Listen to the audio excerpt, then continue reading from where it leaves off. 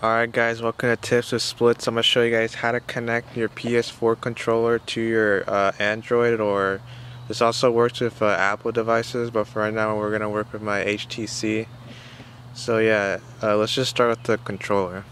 So what you want to do, so if you guys can see here, up here is the share button and down here is the PS button. You want to hold down those two buttons until like you see the blinking flashing light. I'll give you guys an example real quick.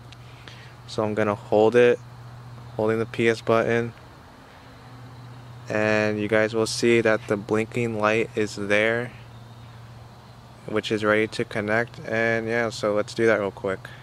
Alright guys, so if you go to your Bluetooth settings on your phone, I'm gonna turn on my Bluetooth now, and you guys are gonna see that the controller, if I go to scan for devices, it's gonna start scanning the PS4 controller. You guys will see that in a sec right now. So you guys can see it's blinking, it's searching. So just give it a sec, and there it is, wireless controller.